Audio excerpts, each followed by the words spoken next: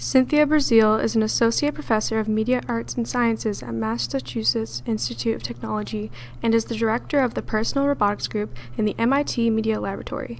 She's well known as a pioneer of social robotics and human-robot interaction.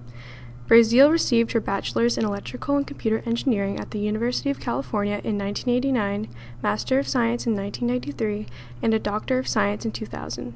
The most popular robot she ever developed was the robot Kismet, who was a social humanoid robot. Breazeal later invented a robot named Leonardo, who was developed to be a successor to Kismet. Leonardo was used to investigate social cognition and the theory of mind abilities on robots with human-robot collaboration.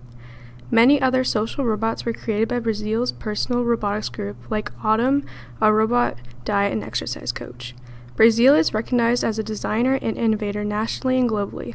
In 2003, she was a finalist in the National Design Awards at the White House. She also received the Gilbreth Lectures Award by the National Academy of Engineering in 2008. She's currently working on a new robot called Jibo. This robot will be a personal assistant robot and is currently in the prototype stage. It's expected to be finished and released in late 2016.